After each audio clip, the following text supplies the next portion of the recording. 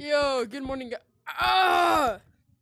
Oh, good morning, guys, and in today's video, I'll be showing you guys how to upload any video on VR. Because I had to learn this on my own. I had to learn this completely on my own. So, in this video, I'll be showing you guys how to do this. Alright.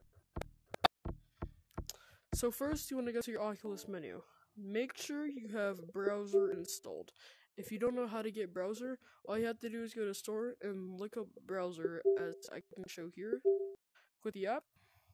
You want to go to your store, and you want to look up browser. When I look up browser,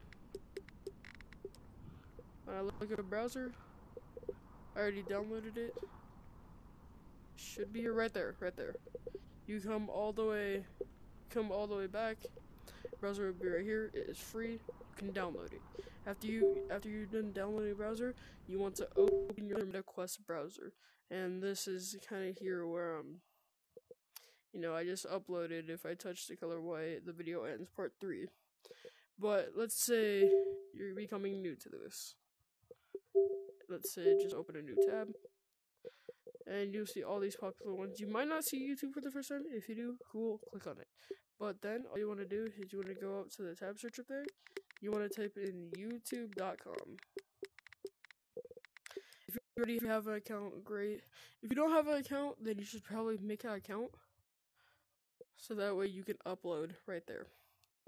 Now, for uploading your videos, all you want to do is click right there on the little upload button next to your profile and your notifications. You want to click on the little up arrow. After you click on the little up arrow, it'll ask you to drag and drop video files to upload. Now, it will say something different for you guys. It will say, like, use these 5 apps that have better programming and stuff. You want to scroll all the way down to there, and then it'll be, like, skip to web Chrome or skip to upload. I forgot what it said, but it said skip to something. Then it will bring you to this page. Then you want to select files. And this is where, right here, you can select all your files. So, that's how I do it. Then you want to click on a file, you select. You're going to click on a file and you select. You name it. You put the description. You can do a thumbnail, but it's a short, so I can't do that. But you can do this on your phone, but make sure you have installed YouTube Studio on your phone. And then for like making comments, you want to click no, it's not made for kids. Right here, you want to go to show more.